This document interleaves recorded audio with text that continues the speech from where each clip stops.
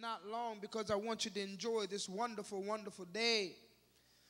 Psalm 73, I'm not going to start off at verse 1, but I'm going to read verses 12 to 17, verses 23 to 25 in the Common English Version, and it reads like this. It says, "Look at these wicked ones, always relax, piling up the wealth." Ushers, you can relax too. "Meanwhile, I've kept my heart pure for no good reason. I've washed my hands to say innocent for nothing. I'm weighed down all day long. I'm punished every morning. If I said I would talk about all this, I would have been unfaithful to your children. But when I tried to understand these things, it just seemed like hard work until I entered God's sanctuary and understood what would happen to the wicked." Verse 23 to 25, "But I was still always with you. You held me strong. You have guided me with your advice. Later, you will receive me with glory. Do I have anyone else in heaven? There's nothing on earth I desire except you." I need to talk to some real honest people, real people.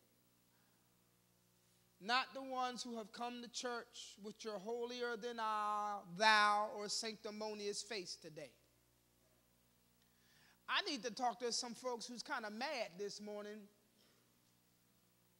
at some of the stuff that they see. Turn this up just a little bit. Y'all gonna help me preach. I did say y'all. You're going to help me preach today on the subject of it's not fair, but I still trust him.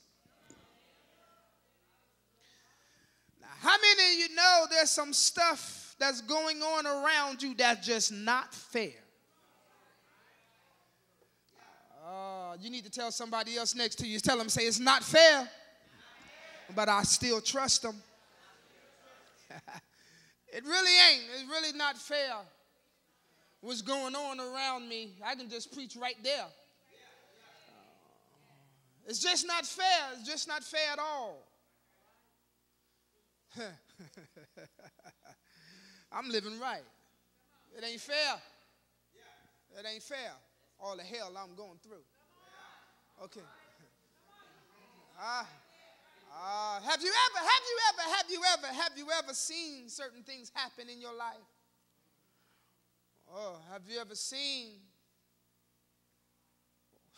or been a part of some stuff that happened, and then you begin to wonder, why is it that God have allowed it to take place? I told you I'm here to talk to real folks today. I'm glad I said Happy Mother's Day earlier. Turn this up. Why did God allow this stuff to take place? Especially when it happens to a really nice person. Especially when that person is always helping other folk. Someone who seems to, no matter what's the cost, they have the heart to be a blessing to everybody. Someone who's been there for everybody.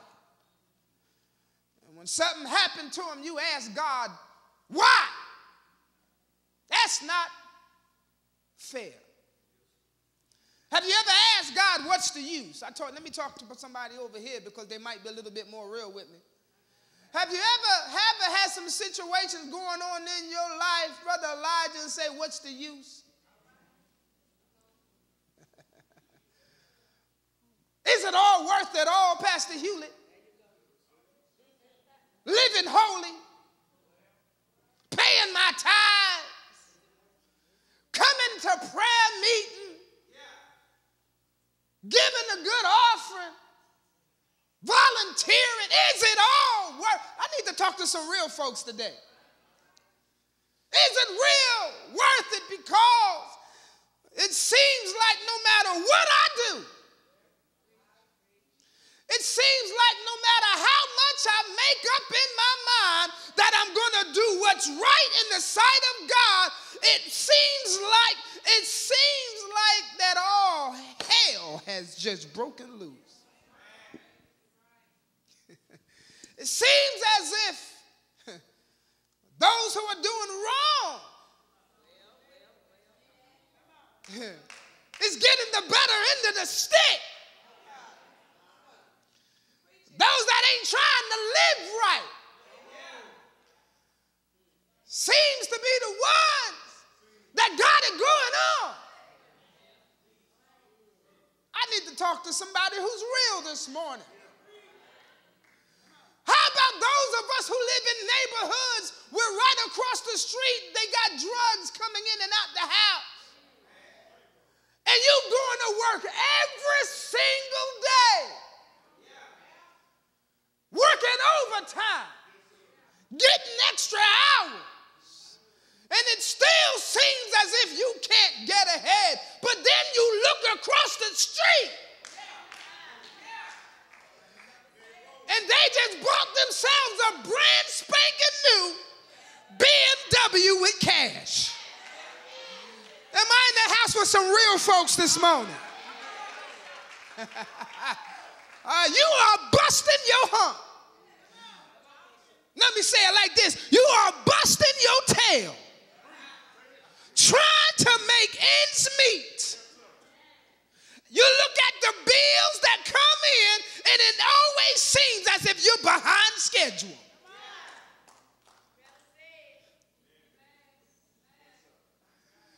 But you're paying your tithes. You're giving your offering. You're sacrificing in the sight of God. And it makes you mad.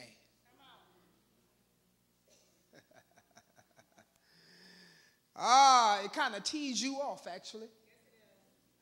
I told you I'm here to talk to the real folks this morning, not the holier than sanctimonious folk. I ain't talking to them. If you holy and sanctimonious, just put one finger in your ear that you ain't got to hear all of this. But today I'm talking to some real folk, because the real folks understand that there are some times you just get fed up to hear, because you're living right and you're trying the best you can, and every demon around you seems to be prospering but you.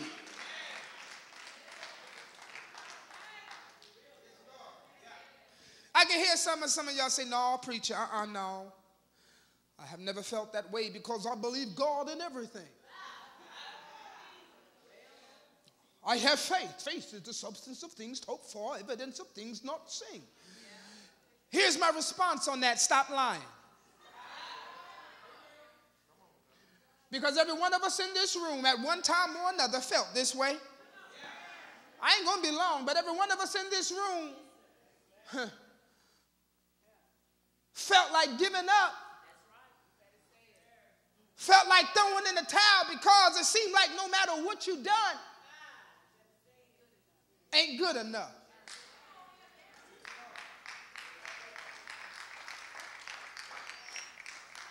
You work on a job where millions of dollars come through and temptation come, but you stand on what's right. But that demon who works with you is stealing left and right and not getting.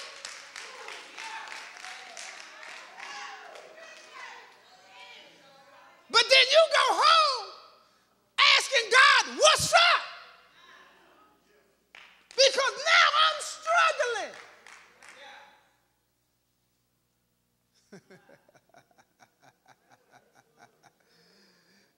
Look at God and say, what's up? What's up? What's up? What's up? Yeah, what's up? What's up? Every one of us in this room felt that way, and some of us feel that way right now. Some of us came to church feeling that way this morning on Mother's Day.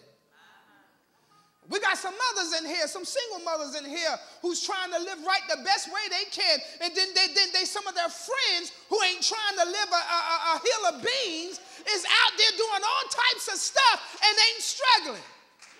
Because you, the single mother who's trying to live right, choose not to sleep with Tom, Dick, and Harry to get where you got to.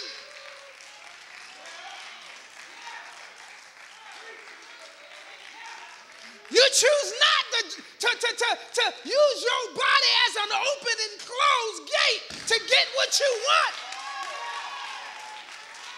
You get frustrated because your girlfriend got somebody different at her house every single day, and now you're struggling with your kids. I'm talking to the real folk today. I really am. You struggling with your kids. And your girlfriend just telling you what she just bought. Because she had Johnny, sugar daddy, at the house last night, and she gave him a little bit of time. But because you choose not to make yourself a whore,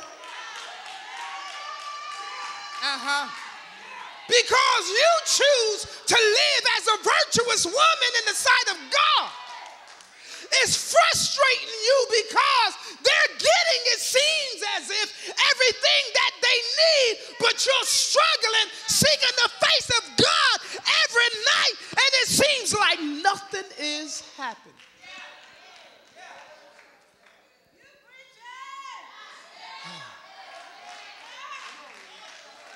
Then you got some men who's here who want to be men of valor, choose not to play with the devil,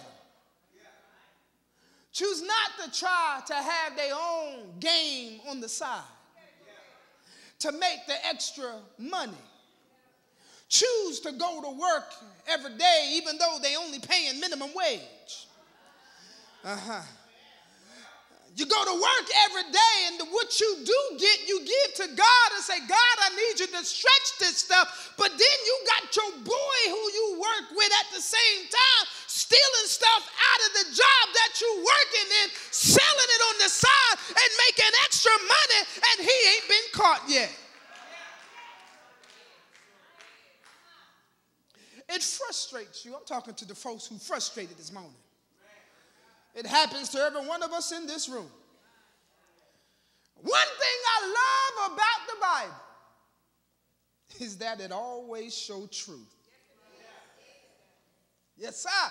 The Bible always shows truth. Although that these wonderful scriptures was penned by holy men of God, we must never forget that these holy men of God was also human.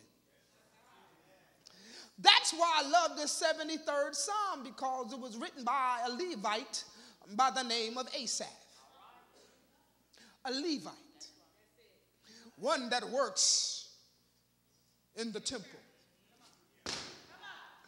One who was dedicated to the things of God. Asaph.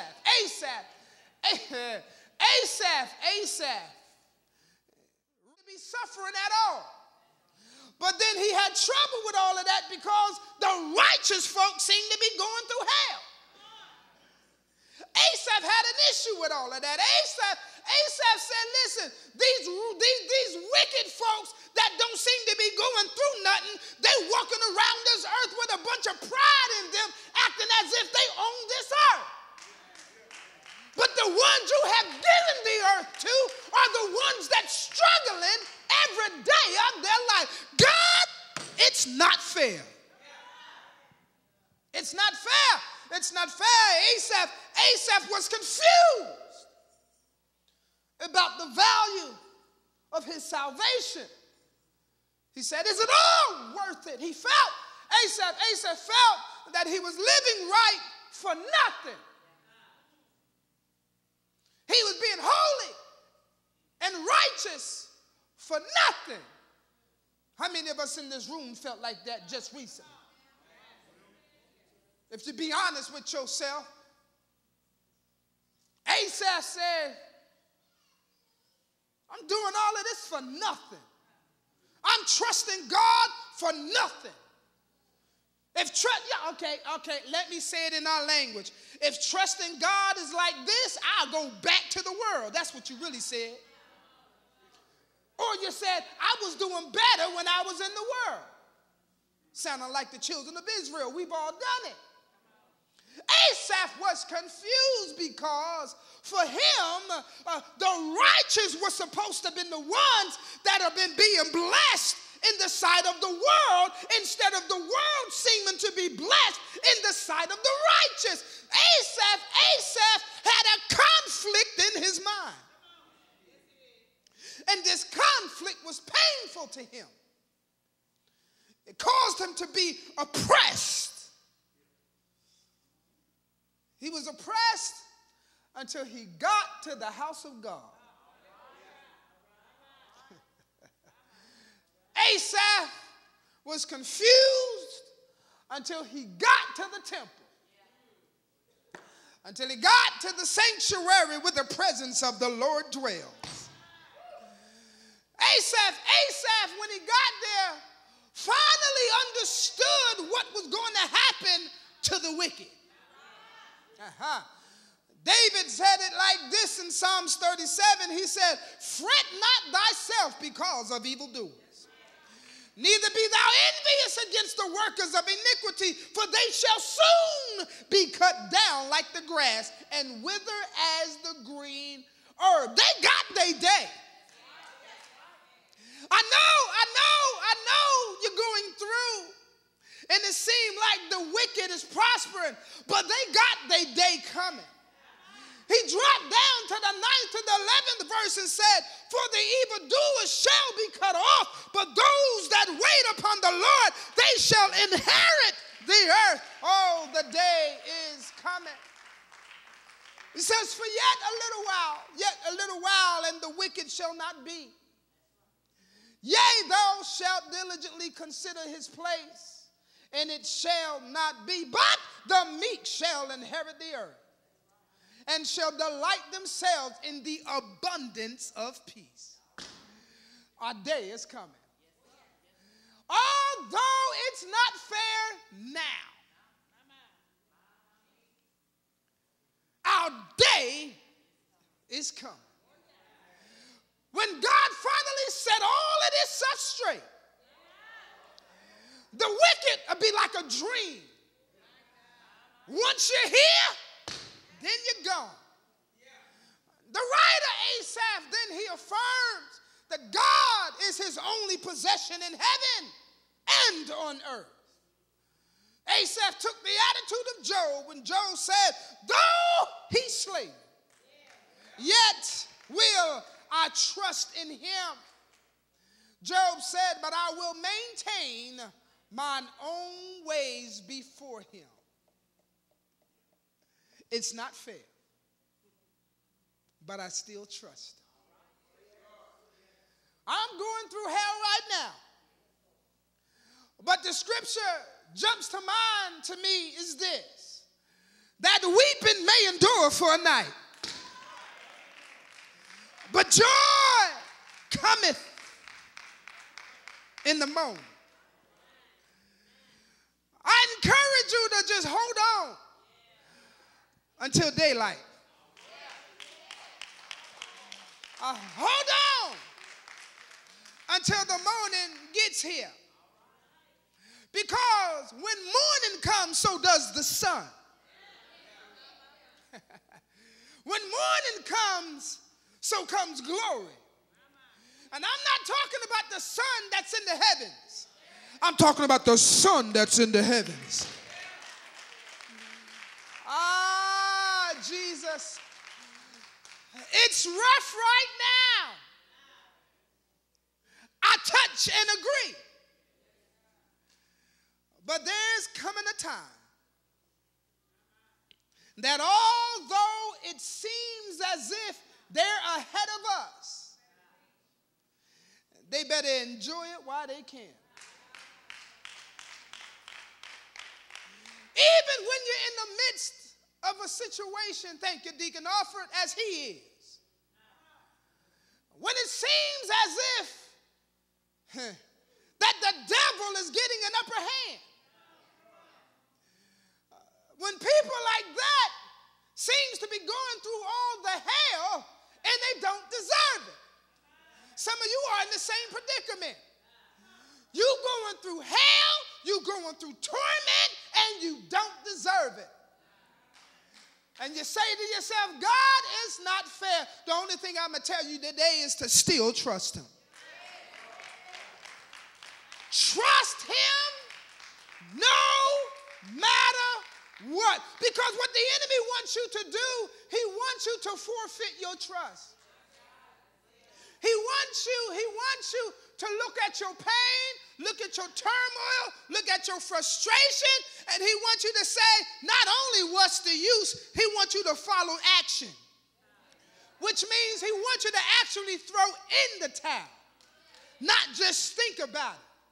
But those of you who got the towel ready to go, I encourage you to put it down.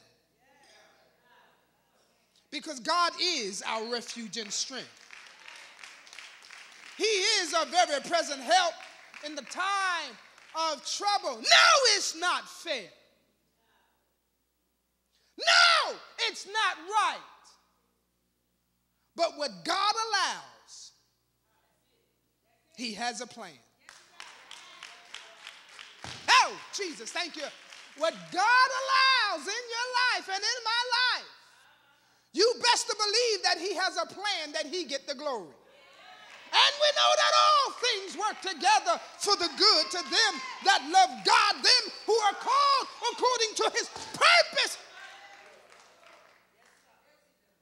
There is a plan. I need you to encourage yourself and somebody else and tell them, say, hey, there's a plan.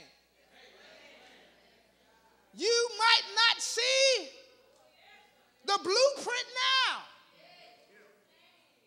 You might not understand the ultimate outcome.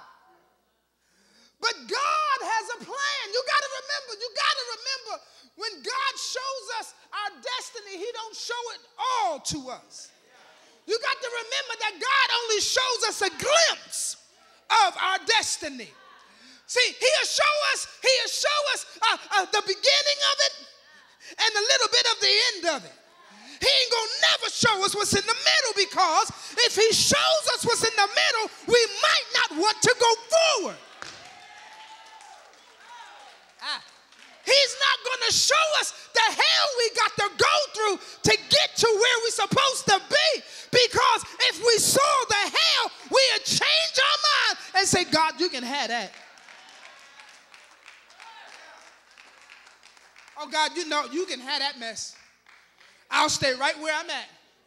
If we saw what we had to go through to get to where we need to be, not understanding that thing that we have to go through, that's the word. You're not getting stuck, you're going through. But the thing you got to go through is really only making you that you will be able to handle where God wants you to be. No, it ain't fair. But I'm going to trust God all the way through whatever I'm going through. I'm going to trust him. Well, Joe, you mean to tell me you going to still keep your Shut up, woman. Some of us need to tell that demon that's whispering in our ear, shut up, woman. Because I ain't talking about the woman, y'all. I'm talking about the spirit. Come on, get yourself together. Actually, some of them might be a woman. Okay. And it might be a man, but you need to turn around and just say, shut up, woman. Because that thing that's in your ear trying to get you to forfeit your destiny. Because that thing in your ear wants you to focus on your pain, your hurt, your turmoil, your frustration, your lack of money. That's what that thing is whispering in your ear, telling you, say, listen, you know there is another way. Remember when we was on the block, there was another way. Especially those of us who used to be out on the block selling drugs and all of that other stuff. Tell the truth. I know you saved today, but look straight. Selling drugs and all of that other stuff. You used to having a pocket full of money. So when your pockets get light now, that spirit jump on you and say, now you know. Ain't nobody got to know.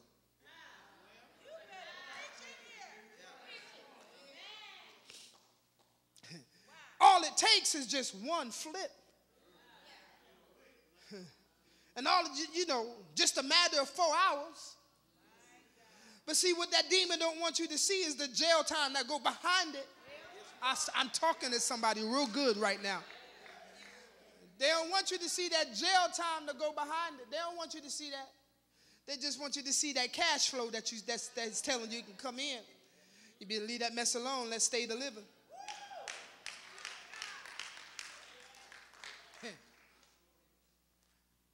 Stand on what God said. Not on what your situation say. If God gave you a promise, stand on it. If he told you something was going to happen, stand on it. If he told you that your children was going to be saved, you better stand on it. Because you got to understand something. It might not come today. But if God said it, it has no other choice but to happen. You don't believe me? He spoke the moon and the stars into space, and they're still there. They're still spinning on the very axis of his word. All he did is spoke one time. He spoke your promise just one time. He ain't got to speak it again. Because when he speak it, there's a time frame. That when he speaks something, it already knows when. We just got to wait for the manifestation. So we have to be able to stand on his word. It's not fair that we go through. But who said that everything was going to be peaches and cream? Who told you that everything was going to be smooth? If a preacher told you that once you trust Christ as your Savior, that everything was going to be all right, he lied to you. What he didn't tell you was that you just made the devil mad. Because you actually think he want to let go of something that he was using so well. What you talking about, preacher? Every last one of us in this room, we was out there for as long as we was out there because we enjoyed it. And y'all know what I say, and the only reason why most of us are saved now is because the pain got too great. We came running to the altar. God help me! No, because the pain got so great, and we didn't want to go through it no more. So our only other option was to run to Jesus.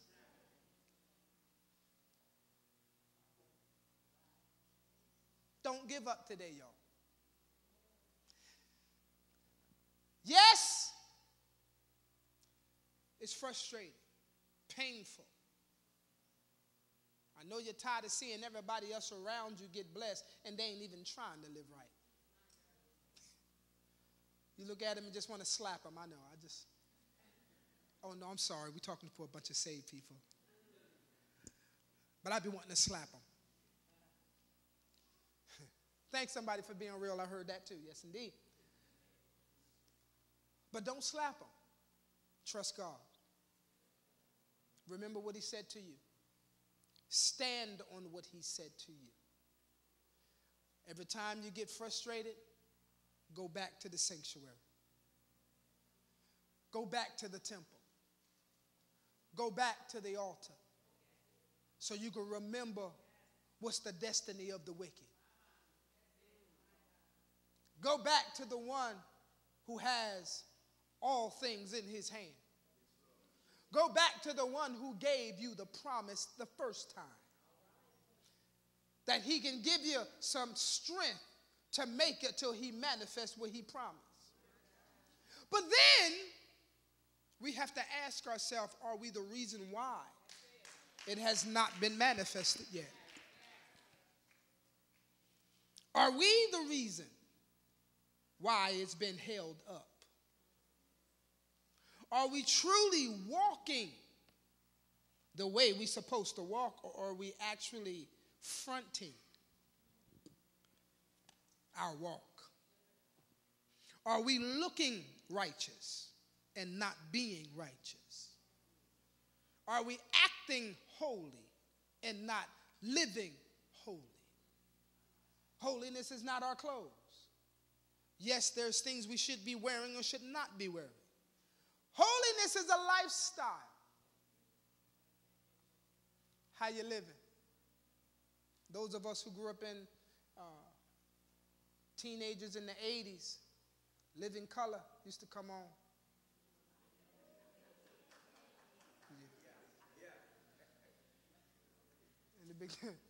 In the beginning of that song, just say, how you living? What? How you living? What? How you living?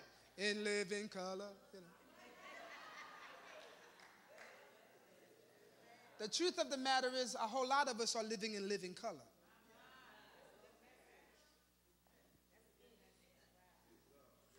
That means we're doing everything outside of living right. That's what that meant. I'm living in living color. That means, man, I'm going to be doing everything that I can be seen. We're saved, but living in living color. Every color that's in the spectrum, that's us. We don't know who we are.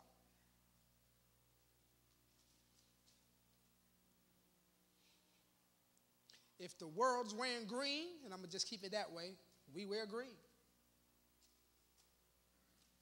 If the world's wearing pink, we're wearing pink. Folks in the church, men in the church walking around with their pants down. You better find out what that means.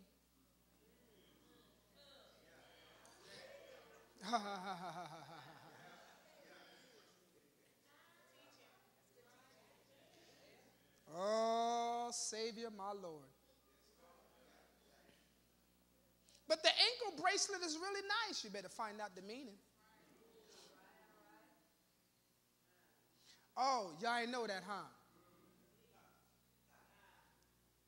Better find out the meaning. It might be a nice fashion statement, but find out the meaning of stuff, because there's a spirit behind stuff.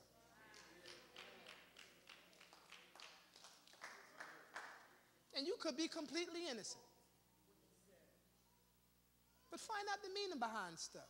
Don't just do it because the world do it, because it look nice coming down the runway, because everybody else is doing it. We are people that likes to follow everybody else. We are. iPad came out. How many of us got an iPad? That watch came out that goes with the Apple. How many of us tried to get the watch? You understand what I'm saying? Don't be followers. Be leaders. What are you going to invent? What are you going to invent, D? What are people going to remember you by? Something that you followed or something that you started?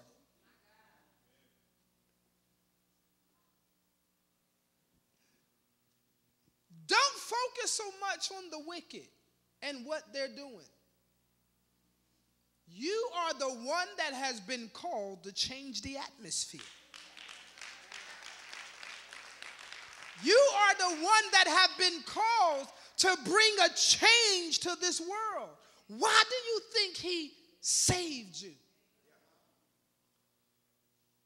Not to just sit here and listen to a preacher. He saved you to make a difference, to be an influence in your surroundings. What have you influenced in a positive way? Because every one of us in this room have influenced something in the negative way. But what have we influenced, or you influenced in a positive way? What do your neighbors say about you? What do your co-workers say about you? Or do they can't stand to see you coming?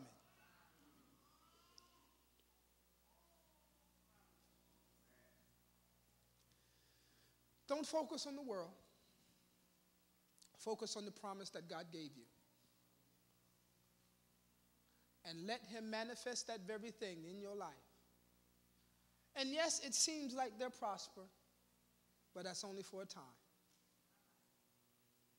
How many of you know this? That the wealth of the wicked is laid up for the righteous. Oh, it's coming, but you got to be in his will.